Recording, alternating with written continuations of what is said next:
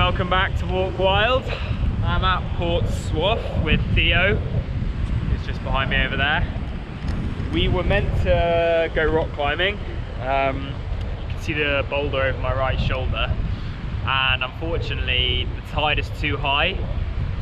We basically need to have someone belaying off the ledge, which is currently right up on the wave line, so it wouldn't be possible yet. So we're not really risking it. We're going away and we're going to come back when the tide's on the way down, because it's still rising right now. So we're going to go for a swim and then come back later when we know the waves won't be bothering us on the platform.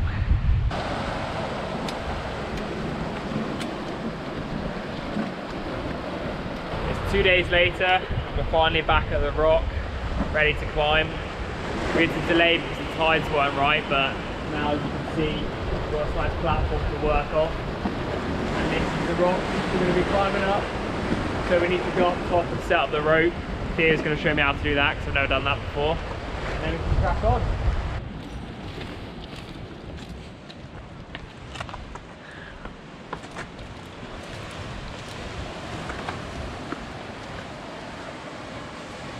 It's really easy, just going to put up.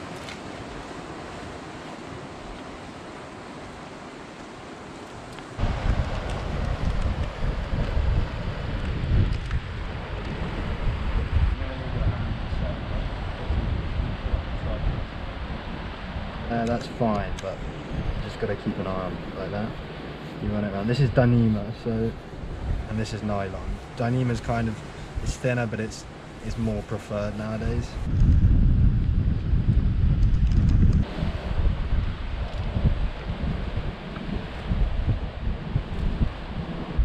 Just let it feed out.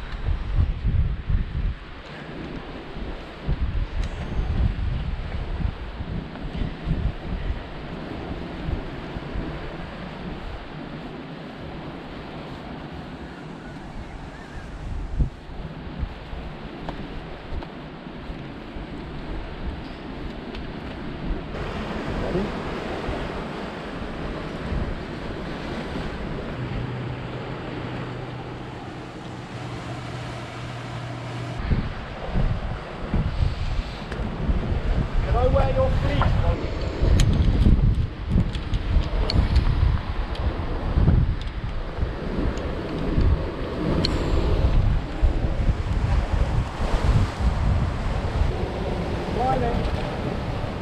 You got me, bro?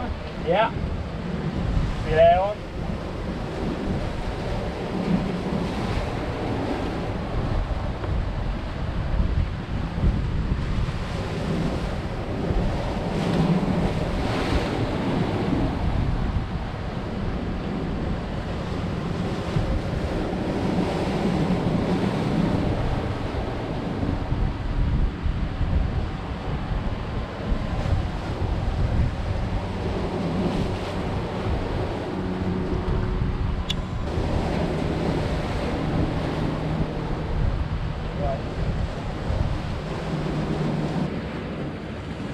Harder start. Ready? Yep. Lay on. Climbing.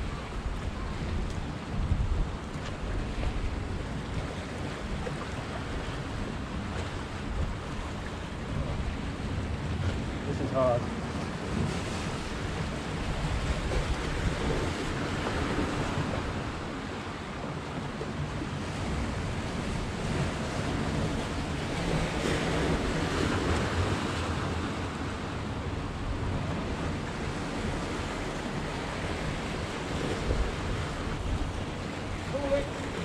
I got you. Nice. What are you trying to do? Different handle? Yeah. Good. That finger hole you're doing is pretty rough. And already. So, climbing. On belay.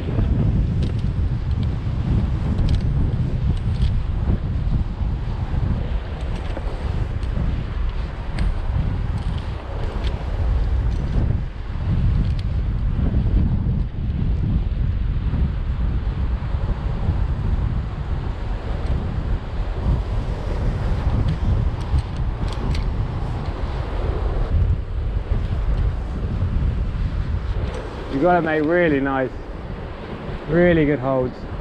Good, yeah, use that one. Try and hold on to that. It's going to be hard, but it'll be a good test.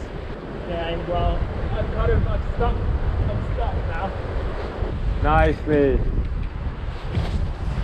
Yeah, it's hard. This is like rounded. Yeah, sloper. Yeah, that's a hard handle to get. I got you, mate. Just lean back.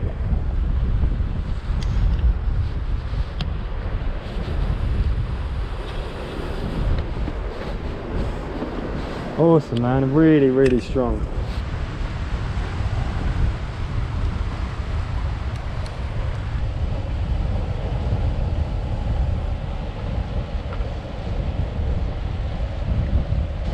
Theo, you're all good?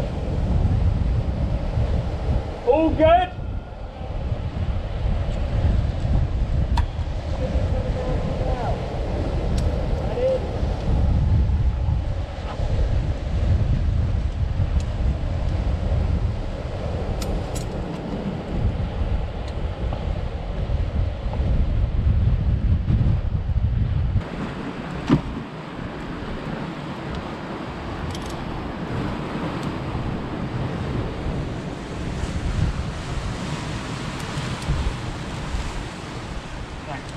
I started to feel them drops of rain when you got there.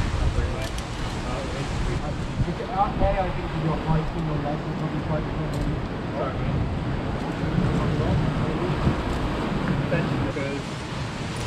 Well, that's my problem.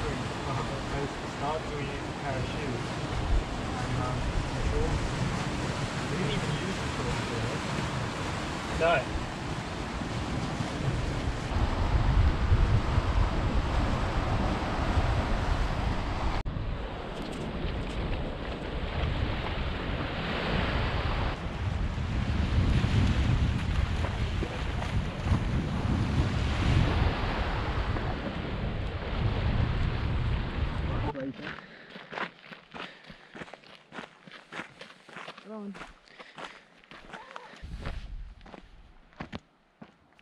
What, on the sea cliff?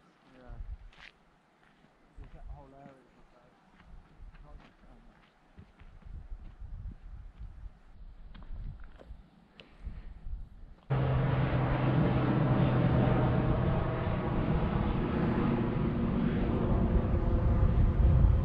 Very confident there.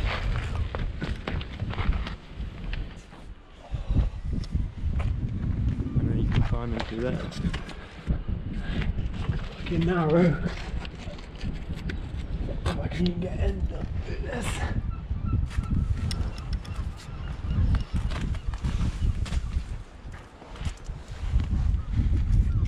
Squeeze through.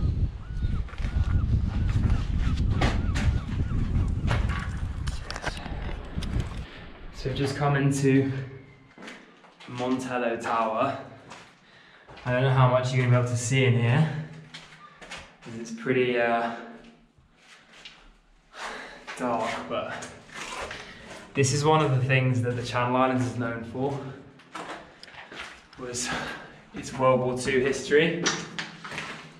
As I mentioned, when it was occupied by the Germans, they built loads of sea defences. They expected this to be an area where they could mount an attack on Britain. You know, it's in the corner of France, and between England and France, the coastline, so it was a really good position for any kind of invasion they may have needed to do. So all the islands actually have some kind of fortification on them. Alderney has a train line, I believe. Guernsey has lots of these forts. Sark has the coupe, amongst others things. So it's pretty cool to explore these areas now. Just learn about a bit of the history of these places.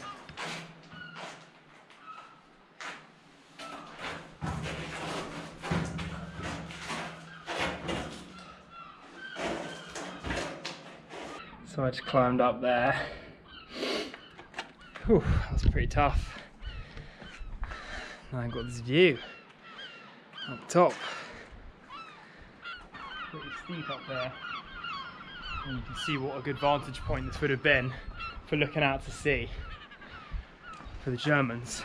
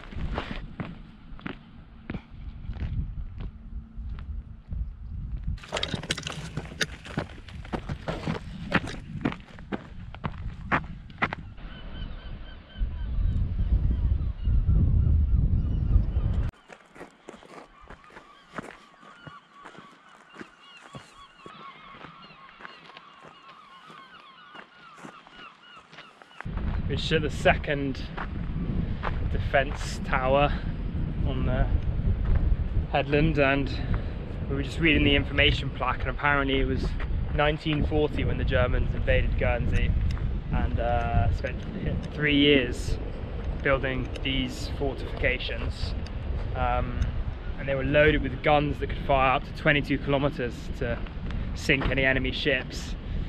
And apparently a lot of it was built with forced labor, and lots of these ones were built by Polish prisoners of war. No, not necessarily the Germans themselves weren't doing the building, they were orchestrating it, and actually a lot of the prisoners of war were the people who were doing all the hard graft.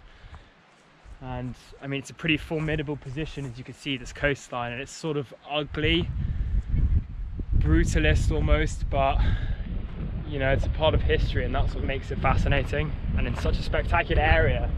Unfortunately, there's a big mist on the sea today, so you can't actually get that panorama that you usually do, but I mean, you get an idea of the coastline and how stunning the views are and how good they are for vantage points.